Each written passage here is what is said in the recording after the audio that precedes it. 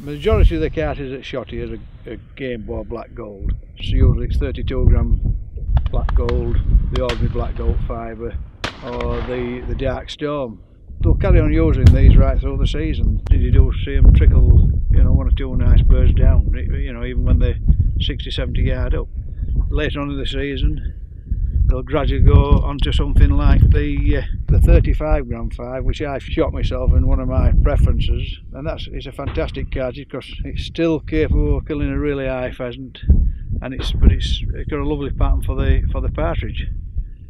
You know, for the really extreme stuff and for a confidence booster on the high stuff, they'll go on to the 36g 4s.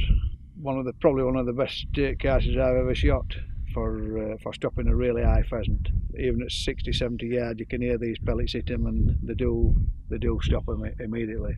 They're a fantastic cartridge.